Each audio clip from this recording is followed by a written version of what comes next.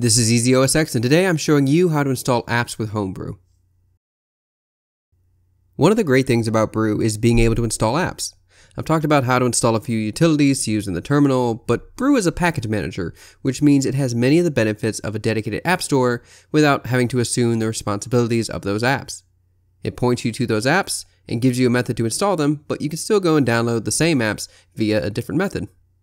And there are a lot of apps that you can install this with, including 1Password, Android Studio, Audacity, Better Touch Tool, Bitwarden, Chrome, Firefox, NetBeans, Steam, just to name a handful. So I'm going to show you the method for installing apps from the web and a way to install a bunch of apps all at once. If you're looking for a way to install apps from the Mac App Store via the terminal, there is a way to do that, but I plan to do that in a separate guide because there's a little more to it, while also being a little bit more limited. Also, all of these commands will be in the description.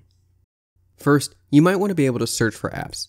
In order to know what you have available, you'll need to search for them on the brew.sh homepage or use the search command from your terminal.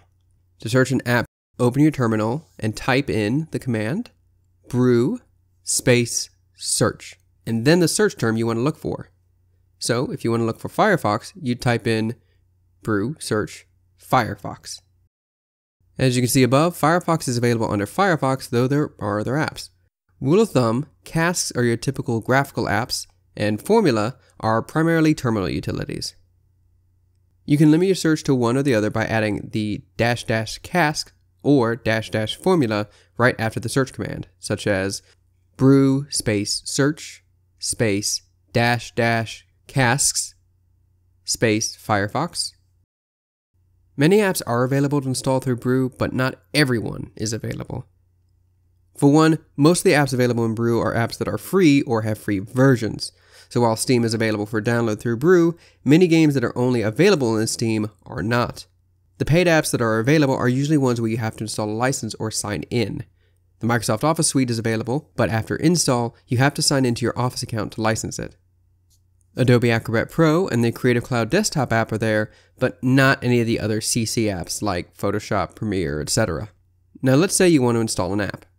The basic command to install an app from the web is brew space install space followed by the cask or formula name of the app you want.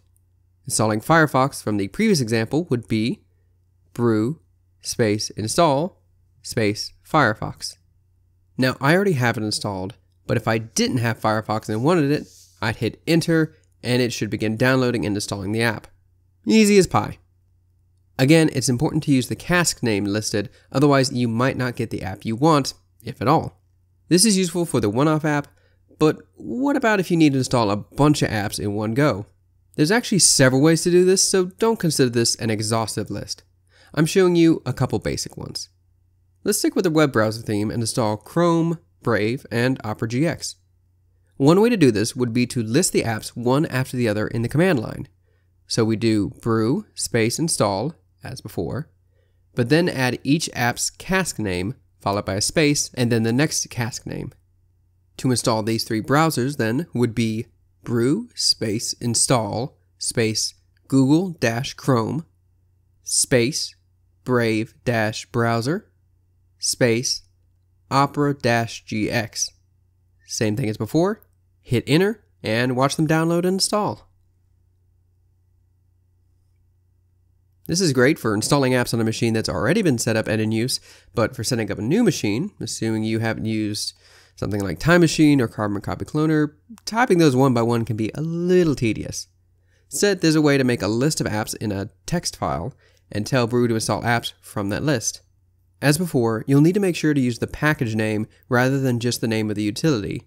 Example, Brave-browser, not Brave. Check the brew.sh page if you're uncertain. I also recommend making the list alphabetical in order because it's easier to see what you have on the list and to add or remove apps from it in the future. In your file, make sure to list each item separately either by placing a space between each item or by putting each listing on a new line, as I prefer to do for legibility purposes. Once you make your text list, you can then go to your terminal and type in brew space install space $, open parentheses, CAT, space, followed by the file path to your file. Since mine is on the desktop, the path is /desktop/packages.txt, close parentheses. Of course, you may choose to store this file somewhere else, such as in a cloud storage folder for safekeeping, or name your text file differently, meaning your path may look different. To make it easier, drag and drop the file icon for your text file from the Finder into your terminal, and that path will be automatically filled out for you. Then hit Enter and watch your apps begin to install one by one. Now you can update the apps you install with Brew as well. If you ever used Linux and updated an app or the OS via the terminal, this may look similar. Use the command brew update to have Brew reach out and check for updates. Then to start the upgrade of those apps, you'll use the command brew upgrade. Having said this, typically I found apps that have their own built-in updaters, particularly aggressive ones like Chrome, Dropbox, and Steam, usually update on their own outside of Brew update, whereas less aggressive apps or ones that use the Sparkle framework like Audacity, Handbrake, and Rocket are much more quickly updated by a Brew should you choose to use this. There's a lot more to cover with this, which I may cover in another video, but for now, this is the core way to do it.